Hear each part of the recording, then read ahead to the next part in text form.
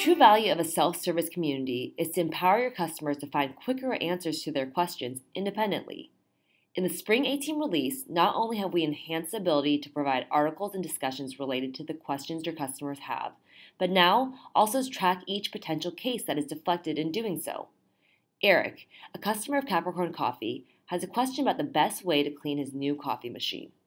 As he begins to ask his question via a case, Eric is also provided with other potential solutions such as articles or previous community discussions in the new case deflection component. All of these solutions could potentially solve Eric's problem and are dynamically suggested based on the text he's entering in the form. If Eric finds the answer he needs in the case deflection component, he is given the option to abandon the form. In this case, we've identified the perfect article for him, and he no longer needs to submit a case and wait for a response.